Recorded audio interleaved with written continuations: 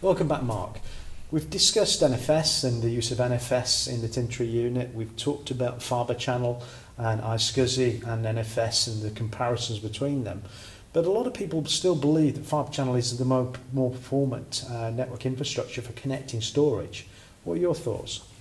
I think that's a somewhat outdated viewpoint now. I think if you look at the evolution of Fibre Channel from 1 gig to 2 gig to 4 gig to 8 gig, yes, it's perceived as being fast. But the reality is, if you're taking IOs from your VMs over 10 gigabit Ethernet infrastructure directly to SSD, then it's going to be every bit as fast as a Fibre Channel infrastructure is.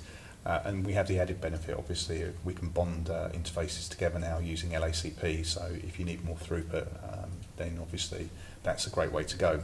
But we shouldn't overlook the fact that 1 gig Ethernet is still capable of sustaining around 25,000 IOPS under an average workload, so it's still pretty quick. Well, with assume LACP also has added advantages of resilience as well. Yeah, we've always had resilience because we've always had multiple interfaces on the Tintri appliance, which typically ran in active standby. So having LACP just gives us the added advantage of being able to run those as active-active, giving us twice the bandwidth essentially into the unit itself. Okay, and from the network engineer's perspective, having one single set of architecture to manage and operate makes things a little bit easier as well, rather than having Fibre Channel for storage and either 1 or 10 gig for access. Indeed, I think the cost savings to the business are probably more prevalent there because you're no longer needing to maintain a back-end storage area network running over Fibre Channel. You can run everything over your Ethernet IP estate. From the networking guy's perspective, it's obviously something they know and understand, Ethernet IP.